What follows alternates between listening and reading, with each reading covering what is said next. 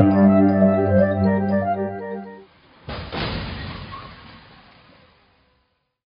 the Insurance Institute for Highway Safety's front crash of the Land Rover Freelander. I'm Jeff Bartlett with Consumer Reports. Now let's look at this test in slow motion. This small SUV has a few problems. During rebound, the dummy's head moves toward the driver's door and hits the side glass. Then it hits the roof rail and upper window frame. On a closer look, you can see that the dummy's movement is not well controlled.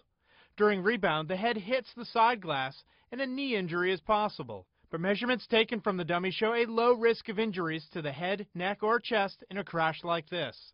Overall, the Freelander's rating is acceptable.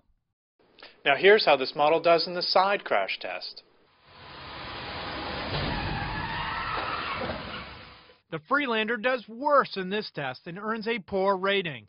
No side airbags are available, even as an option. Head protection is marginal, and the driver would likely suffer rib fractures and internal organ injuries.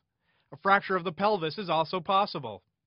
In the back seat, the risk is low for the torso and pelvis, but serious head injuries are possible.